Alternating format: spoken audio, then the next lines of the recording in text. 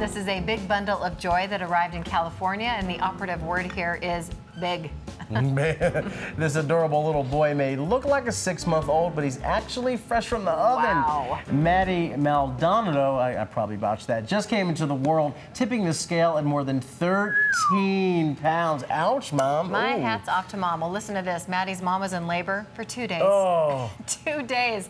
She ended up having a C-section, and luckily she's got that prize there, a healthy baby boy, little Maddie. Did you still get the good drugs for a C-section as opposed to the For other like way? a long time before and after. Really? You would get those. Yes, I think you would. Well, for Maddie, a 13-pounder, I hope she got whatever she needed. Yeah, Mom. Yeah, hats off. Oh boy, we'll be right back, everyone, with more World News Now. Congratulations.